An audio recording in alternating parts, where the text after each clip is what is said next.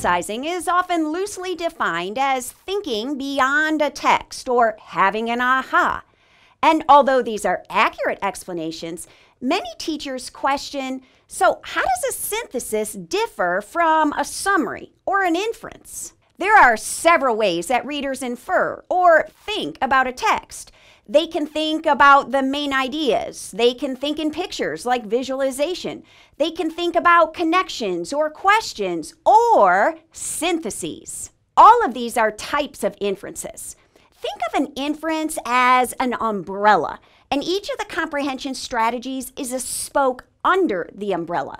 Synthesis is one of the spokes. It's one of the types of inference. Now, before readers could ever synthesize, they have to be able to summarize.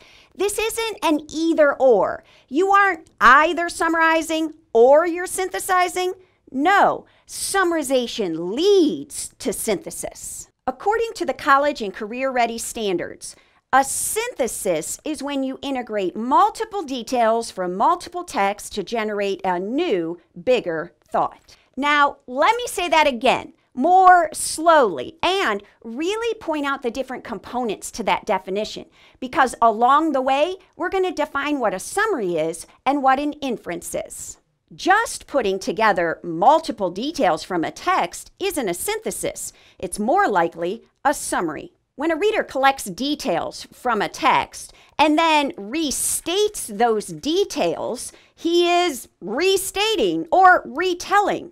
If the reader repeats the ideas of the author, he's not thinking beyond the text, he's simply summarizing the text. So if a summary is just retelling details from the original text, then an inference adds the new and bigger thought.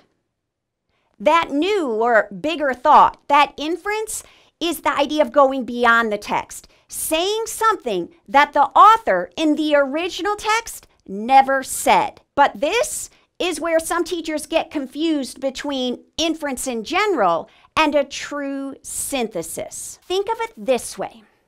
All syntheses are an inference, but all inferences are not a synthesis. After reading a text and collecting many details, a reader can put those details together, think about them, and generate a brand new thought. An aha, that is an inference. But in that example, that inference or aha was not a synthesis. No, you have to look closely at how the standards define a synthesis. Like an inference, a synthesis will integrate multiple details to generate a new or bigger thought.